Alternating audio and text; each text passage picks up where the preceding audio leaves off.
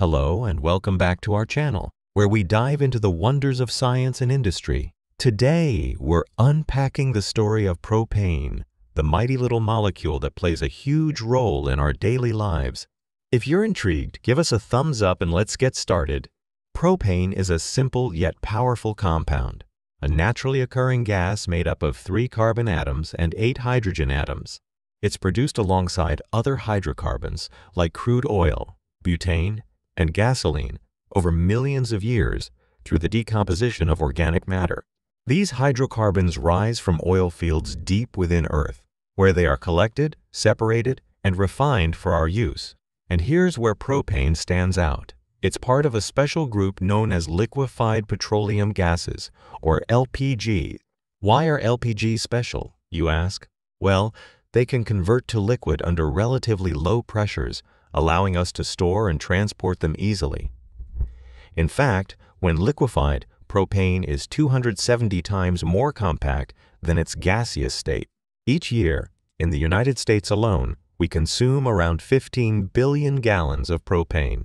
The big hitters here are the chemical and manufacturing industries, using it as a fuel gas and for various applications. But it's also a household favorite for heating, drying clothes, and firing up those portable grills for a good old summer barbecue. Propane's value and its petrochemical cousins have been recognized for more than 5,000 years. The ancient Mesopotamians used petroleum-based compounds for everything from construction to jewelry making. Fast forward to about 2,000 years ago, Arabian scientists discovered that petroleum can be distilled into different fractions, each with its unique properties, a basic principle of petroleum chemistry that we still use today. The birth of the modern refining era is traced back to 1859, with the discovery of petroleum in Pennsylvania and the drilling of the world's first oil well. This well churned out nearly 300 tons of oil in its first year, sparking off an entire industry.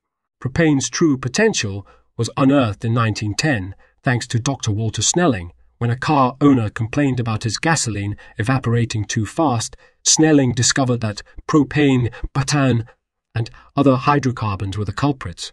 He devised a method to separate these components, paving the way for advancements in the processing of propane and other LPGs. And look how far we've come. From Dr. Snelling's rudimentary equipment, we've evolved to create an $8 billion propane industry in the US today. Well, that's it for today's deep dive into the world of propane. Hopefully, the next time you flip on your grill or switch on your heater, you'll appreciate this incredible gas a little more.